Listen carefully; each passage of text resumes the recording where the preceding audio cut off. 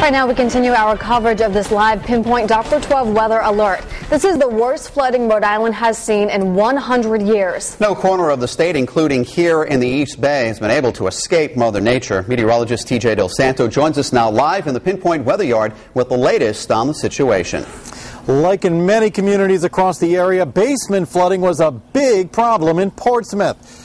This was the worst flooding that we could find, where the water was easily 5 feet deep, and you can see that freezer floating by in the basement. Other longtime residents in this tight-knit Common Fence Point neighborhood were shocked to see the extent of the flooding.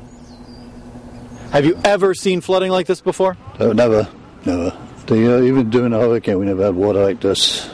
Really? Even during, what, Carol and Bob? Yeah, never had... The only time they had water was 37 hurricane and water coming up to here. But the rest of it is only to the street. That's about it.